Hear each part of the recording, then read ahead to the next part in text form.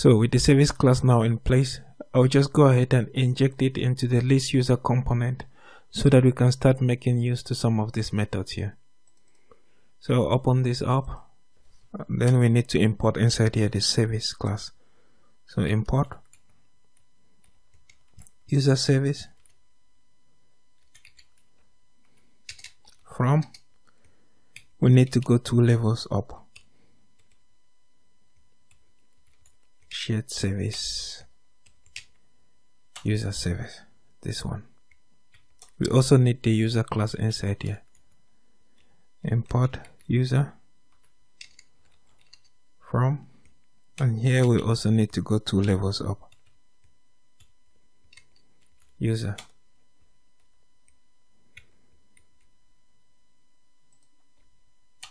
And I'll create here an array of users that will hold the users that will be returned from the backend. I'll call it users.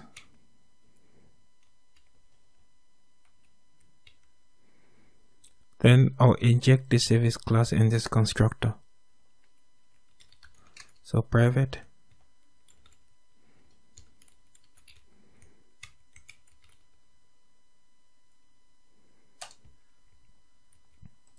so when this component is instantiated, this method will be called.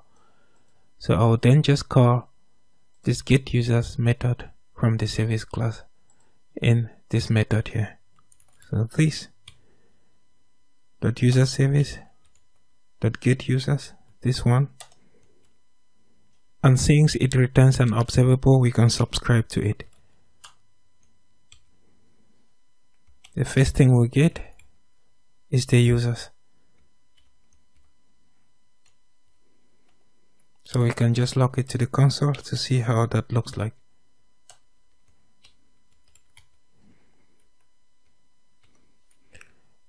And the next thing it returns is the error.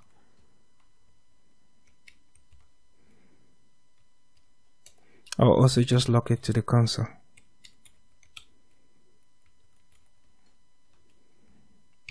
So now we can head over to the browser and see how this looks like.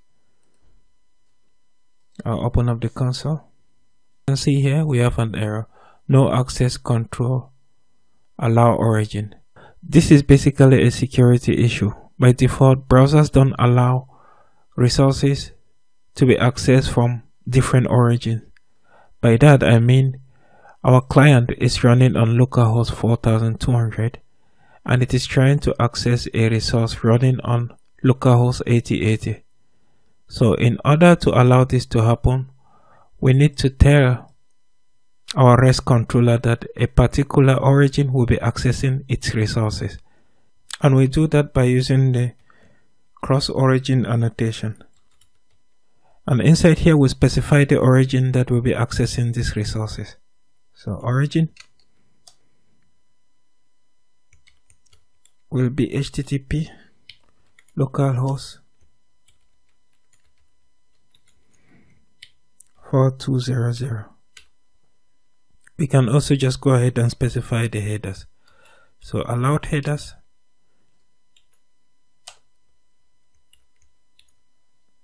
I'll just set that to star, which means that all the headers will be allowed. So like this, we have configured it in a global manner, meaning all the methods in this REST controller can be accessed by that client. If you want to access, say, only this method here, then you need to specify this cross-origin annotation only on that particular method. So with that said, I will relaunch the application and once more refresh the client to see what happened.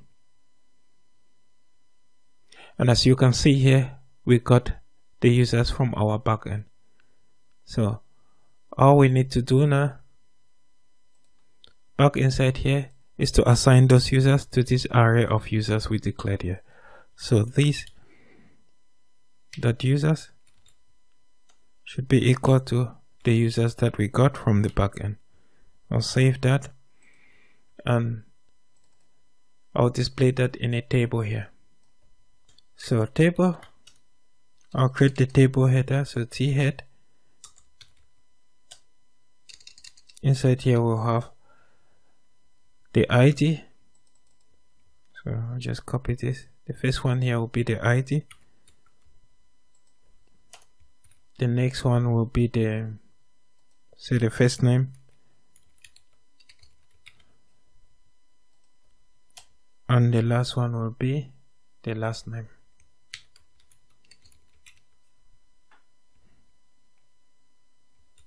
Then I'll also create a T body here.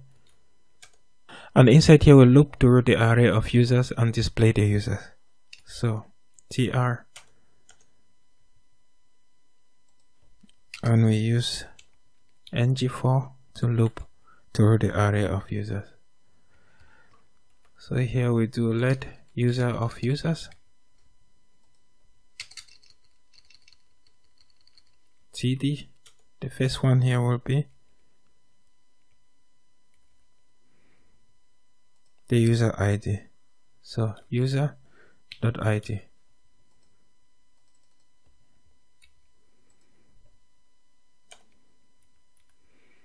The next one will be the first name. So that will be user.fname.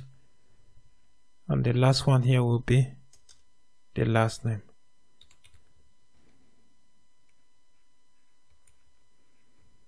I'll save that and let's see how that looks like on the browser. So we get the information like this on the browser. This does not really look nice. Let's use Bootstrap to style this.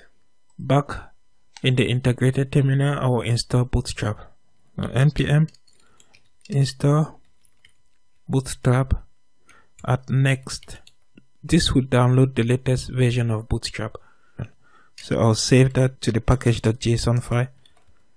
So Bootstrap has been downloaded and we need to include Bootstrap into our project.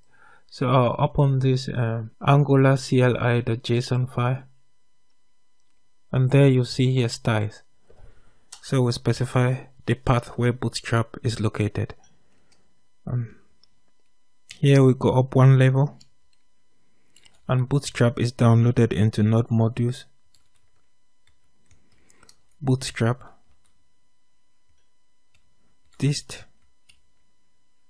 css bootstrap.min.css. We'll save that, and back inside here we'll add a class of table stripe. So nothing happens. I'll probably need to rebuild the application, and here I'll stop this server and just restart it. So the project has been rebuilt, and as you can see here, Bootstrap has been added. So this kind of occupies the whole page. I'll put this table in a container. So I'll open this up. Then first of all, cut this. And here I'll create a div with a class of container. And inside here, I'll place this table and save.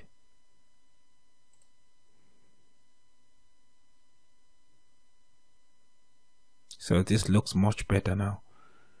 Next, I'll add two buttons here for the delete and the edit operations.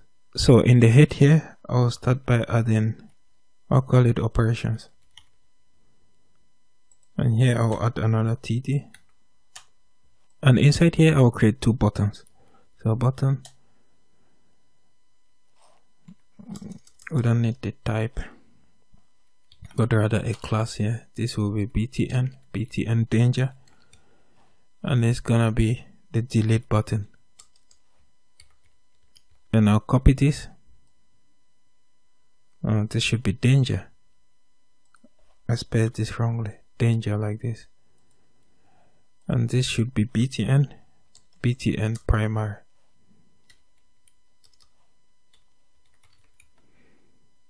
This is going to be the edit button. And just beneath here, I'll create another button. This will also be of class btn primary, and I'll call this new user. We get the following nice looking thing.